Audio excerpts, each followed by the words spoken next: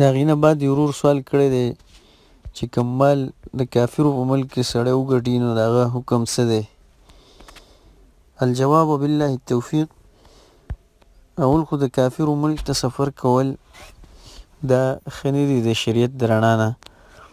یو دا دی چې کافرو ملک ته سړی سفر کولی شي او د ضرورت په وجه باندې، او په هغې کې څو شرطونه دي علماو لیکلي دي.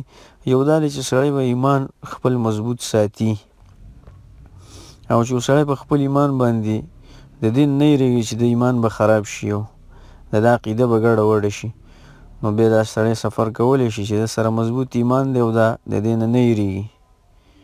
او بل دا دی چې دا به هلته د خپل عقیده ښکاره کولی شي، او هلته به شرعي احکام ښکاره کولی شي، عمل به په هغې باندې ښکاره کولی شي، مونځ به ښکاره کوي، د هغې نه به څوک منع کوي نه، د جمع جوماتونو نه به منع کوي نه. نو دغه وخت کې سړی سفر کولی شي. بعضې وخت کې سفر کول د کافرو ملکونو ته دا ګوره واجب شي بعضې ټایم کې، لکه اوس دعوت دی.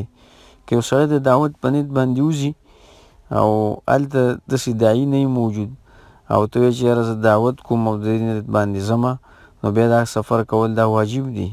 په کار ده چې سړی لاړ شي او هلته دعوت وکړي، او داسې یو سړی نه موجودېږي نو دا دعوت کول بیا فرض دي. او بعضې وخت کې به سفر کول حرام وي. که یو سړی هسې ځي او د خپل خواهشاتو او د لذتونو او د ازادې زندګۍ تېرولو لپاره، نو دغه بیا جایز نه ده.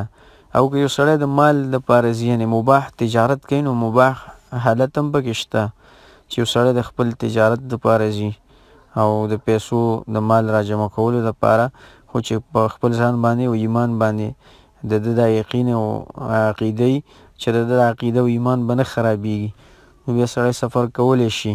باقي د مال باره کې چې کم مال دی هلته راجمع کړی دی د کافرو په ملک کې، نو دغه مال حلال دی او دغه حرام نه دی.